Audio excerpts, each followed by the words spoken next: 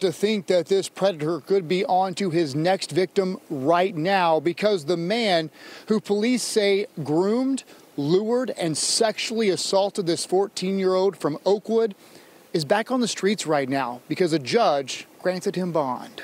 Oakwood Police got a call, parents frantic, their 14-year-old missing. Good police work along with technology helped Oakwood Police track down the missing teenager to a hotel 50 miles away. He flew out in California to meet her, and the plans were that she was going to go back to California with him. Know what your kids are doing on social media. Know who they're talking to. Get in their phones